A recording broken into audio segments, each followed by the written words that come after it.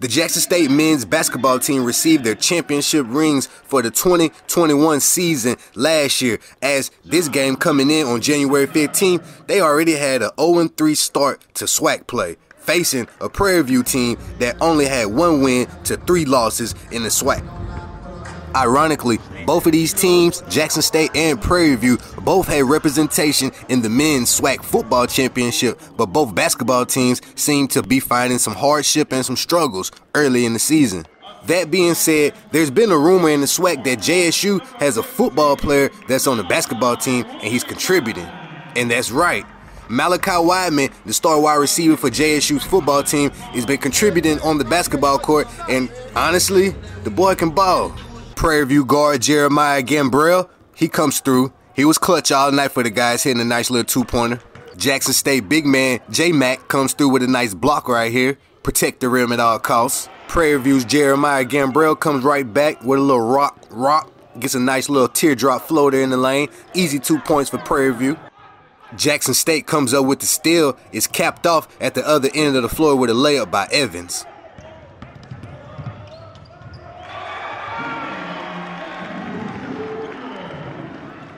Number 22, Moore, started showing his range. Jackson State started showing some defensive pressure, but Jeremiah still finds a backdoor cut from Will Douglas. They get a nice bucket. There were 4 lead changes in the first half. So right here, PV, they drive, the ball bounces off, but big man Juwan Daniels from Harlem, New York was right there for the putback. Malachi Wideman gets on the stat sheet with an assist when he finds Moore in the corner, and he does the rest. A little shake and bake with a up, under, and he banks it off the glass for 2 points. Moore ended with 12 points on the night. Moore comes right back, shows everybody that he got some range, bangs it out from deep.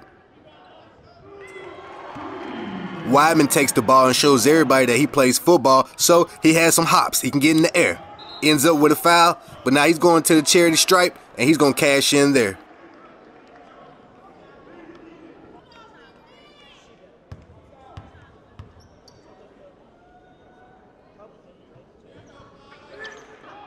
Prairie View was not going to take it easy. They still were shooting with a hot hand, but then again, turn right back around. Malachi Wideman from 3.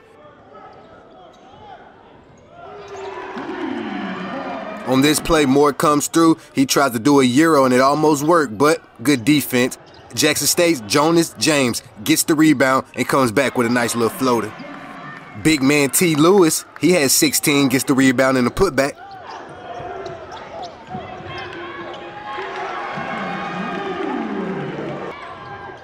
Prairie View continued to play Texas-style basketball. Juwan Daniels cuts at the back door, ends it off with a nice flush at the rim. The Harlem native comes right back, does another flash, gets him another pair of points. He had 16 on the night.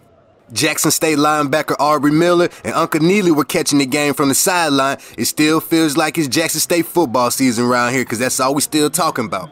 At halftime, they also celebrated the women because they won the SWAC championship last year as well. This year, it clearly looks like they're going to continue to do the same thing. Coach Reed, she got her ring first. She was accompanied by her son. She also had former players and some of her current players who were on the team last year receive their rings.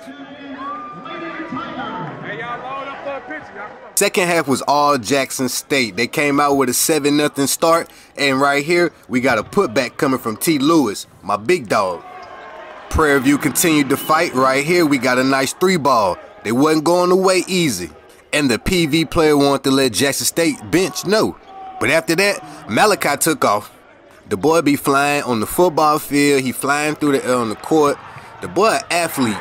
Wideman might still be in football mode. He got called for a foul. I'm not sure it was a foul, but the ref blew the whistle, so we'll just roll with what the ref said.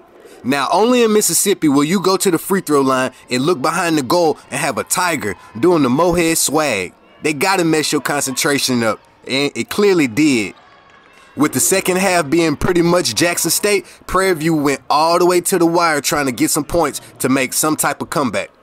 The Panthers of Prairie View did manage to get 4 more points to bring your final. Jackson State 75, Prairie View 64.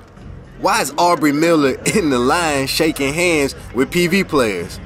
It's your favorite cousin from Mississippi, D. James, and you're watching HBCU Game Day.